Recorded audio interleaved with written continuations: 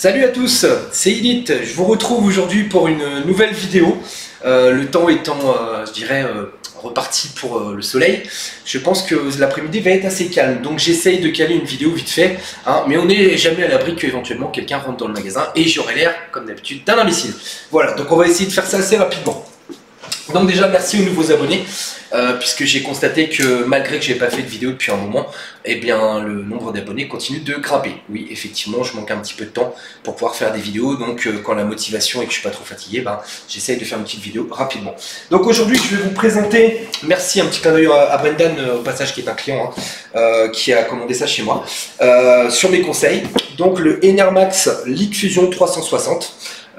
Qui est donc un water cooling tout en un avec possibilité de rajouter, de faire du complément de liquide et de régler le débit directement de la pompe grâce à une molette. Alors évidemment il est compatible avec toutes les technologies qu'on trouve aujourd'hui, à savoir AS-Rock Polychrome, MSI Mystic Light, Asus, Aura, etc. et le logiciel Enermax. Donc le packaging, bon, comme disait mon cher ami Wyatt, qui est installé chez moi, ça fait un peu piche, ça fait un petit peu cheap en fait le blanc, mais enfin moi j'aime bien, c'est plutôt pas trop mal, et en tout cas ça pèse son poids, et c'est un water cooling que j'ai l'intention d'intégrer prochainement dans un de mes projets, donc vous aurez l'occasion de le voir en fonctionnement. Alors pour pas changer une mode d'habitude, le cutter, voilà, donc on va l'ouvrir, hop. Alors c'est un produit qu'on retrouve aux alentours de entre 140 et 160 euros. Et franchement je trouve que c'est pas cher par rapport à la qualité, je dirais en tout cas la qualité que ça a l'air d'être, sachant que NZXT se gaffe quand même pas mal au niveau de leur water cooling, ils sont quand même pas donnés, et puis c'est vrai que maintenant bon, on est sur des prix qui deviennent abordables pour la plupart des jeunes qui veulent se faire une belle config de jeu avec du RGB. Voilà, on ouvre donc le carton.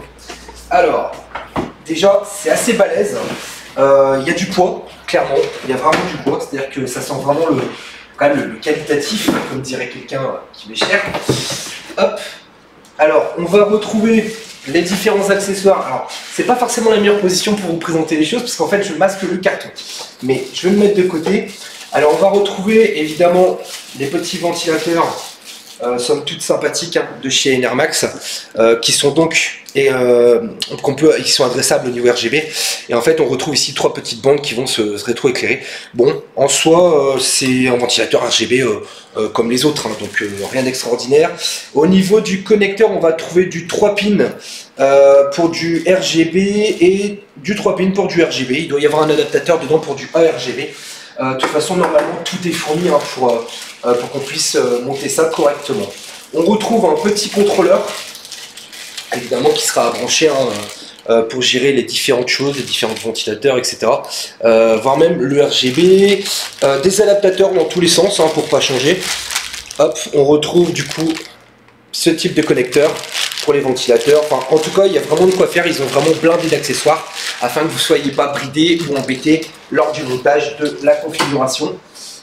On va sortir le radiateur. Alors, j'ai un petit peu comment c'était foutu. Donc, les ventilateurs, évidemment, sont au nombre de 3. Vu que c'est du 360 mm, donc je vous laisse faire le calcul. 360 divisé par 3, attention. Eh ben moi non plus, voilà, j'ai pas envie de faire le calcul, là franchement, je sais que c'est pas compliqué. Alors ça fait combien? Ça fait 120 et 120, ça fait 240 plus 120, ça fait 340, 360, voilà, c'est ça. Des ventilateurs de 120 mm. Ok, ici on va retrouver les différentes backplates, enfin les différentes fixations nécessaires, tout simplement la fixation au niveau du socket. On va retrouver une petite seringue de pâte thermique et différents petits accessoires, à savoir une rallonge, ah c'est bizarre, ok, une rallonge 24 pins en fait, qui doit se connecter au niveau de l'alimentation, une petite spatule pour l'application de la pâte thermique et les vis de fixation qui sont plutôt sympathiques, hein, qui sont du plus bel effet. Voilà, pour une fois ça change, elles sont pas noires comme la plupart des water cooling, elles sont chromées et puis elles sont rainurées, c'est plutôt sympathique. Ok, donc on va essayer de sortir ça gentiment et on retrouve, voilà, le refroidissement. La petite pipette pour faire le complément si nécessaire, après avoir fait tourner un petit peu le circuit, histoire de pouvoir évacuer les bulles d'air, et une fois cela fait, tout simplement de pouvoir compléter comme il faut le niveau. Je pense clairement que celui-là, je vais m'en prendre un, il n'y a pas photo. Voilà, hop, alors, on va sortir le waterblock et son radiateur, et on sera sur les derniers éléments. Voilà, on va sortir ça gentiment. sans trop brusquer. Je vais vous montrer quand même la raison pour laquelle je veux partir sur ce watercooling. Voilà, au niveau de la pompe, du waterblock, on a littéralement l'hélice qui est la pompe en haut, qui est visible. C'est-à-dire que non seulement vous allez pouvoir voir son fonctionnement, voir si elle a besoin, voilà, lorsqu'elle accélère, etc. Lorsque vous accélérez le débit, vous allez vraiment pouvoir observer, et surtout le RGB à l'intérieur qui est juste magnifique.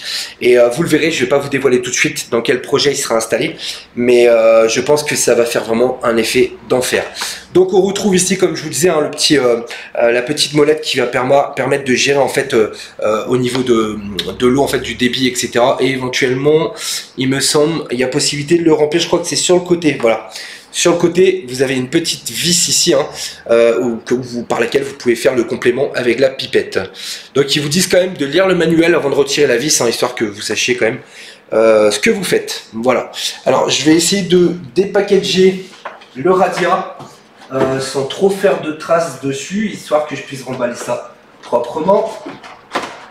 Hop, voilà, c'est fait.